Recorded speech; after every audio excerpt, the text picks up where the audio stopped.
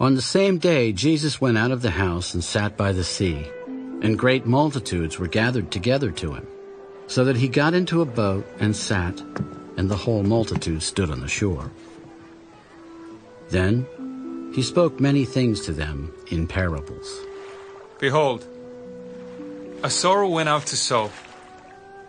And as he sowed, some seed fell by the wayside, and the birds came and devoured them. Some fell on stony places, where they did not have much earth, and they immediately sprang up because they had no depth of earth.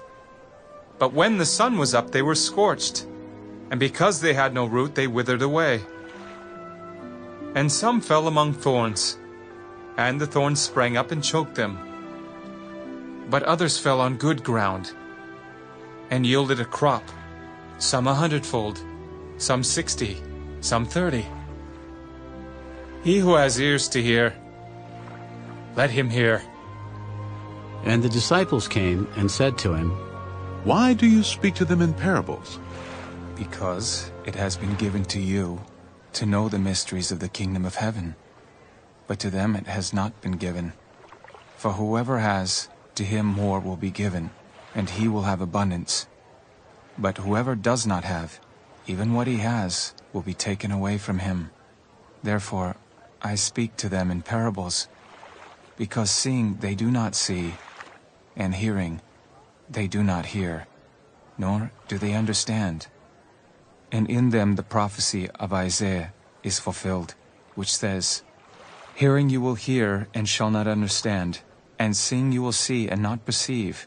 For the hearts of this people have grown dull, their ears are hard of hearing, and their eyes they have closed.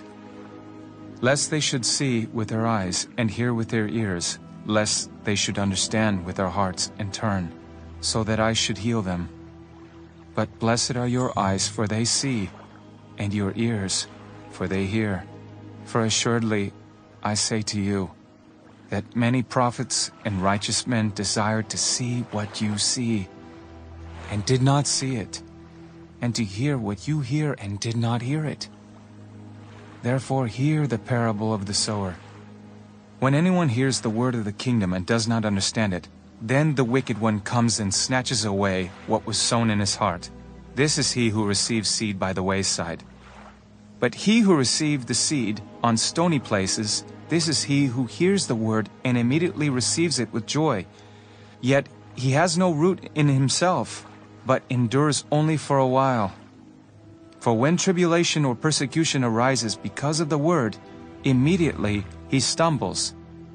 Now, he who receives seed among the thorns is he who hears the word, and the cares of this world and the deceitfulness of riches choke the word, and he becomes unfruitful. But he who receives seed on the good ground is he who hears the word and understands it, who indeed bears fruit and produces, some 100-fold, some 60, some 30. Another parable he put forth to them. The kingdom of heaven is like a man who sowed good seed in his field. But while men slept, his enemy came and sowed tares among the wheat and went his way. But when the grain had sprouted and produced a crop, then the tares also appeared.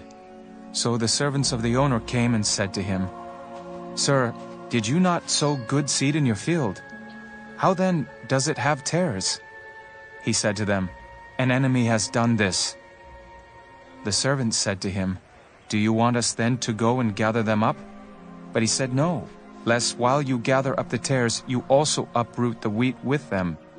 Let both grow together until the harvest. And at the time of harvest, I will say to the reapers, First, gather together the tares, and bind them in bundles to burn them, but gather the wheat into my barn. Another parable he put forth to them. The kingdom of heaven is like a mustard seed, which a man took and sowed in his field, which indeed is the least of all the seeds. But when it is grown, it is greater than the herbs and becomes a tree, so that the birds of the air come and nest in its branches.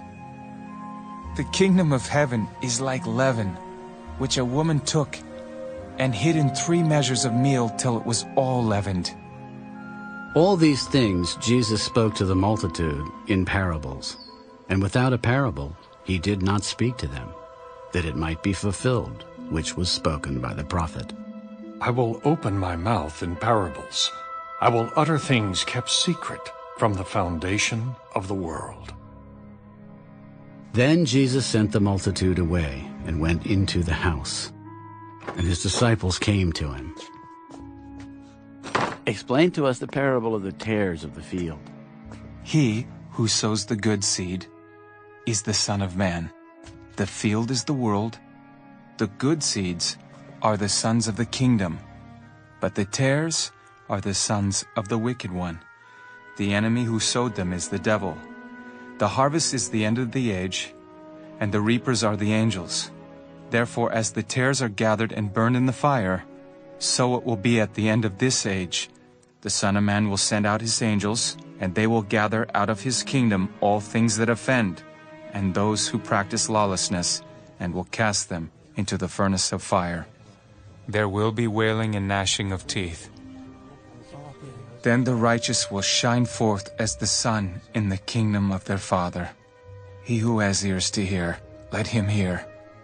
Again, the kingdom of heaven is like treasure hidden in a field, which a man found and hid.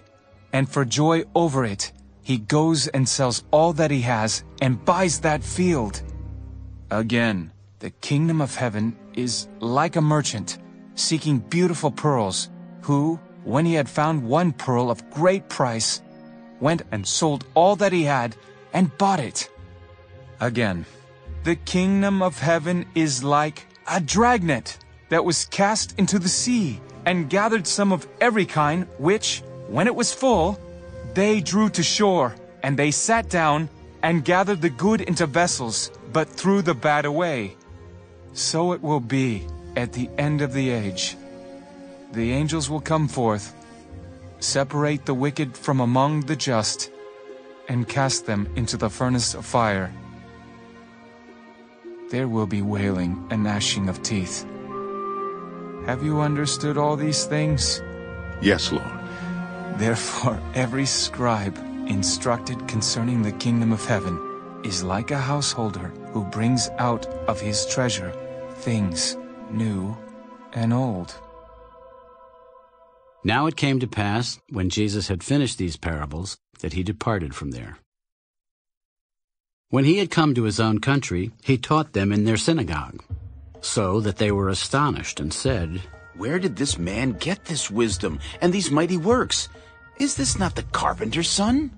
Is not his mother called Mary, and his brothers James, Joseph, Simon, and Judas? And his sisters, are they not all with us? Where then did this man get all these things?" So they were offended at him. But Jesus said to them, A prophet is not without honor except in his own country and in his own house. Now he did not do many mighty works there, because of their unbelief.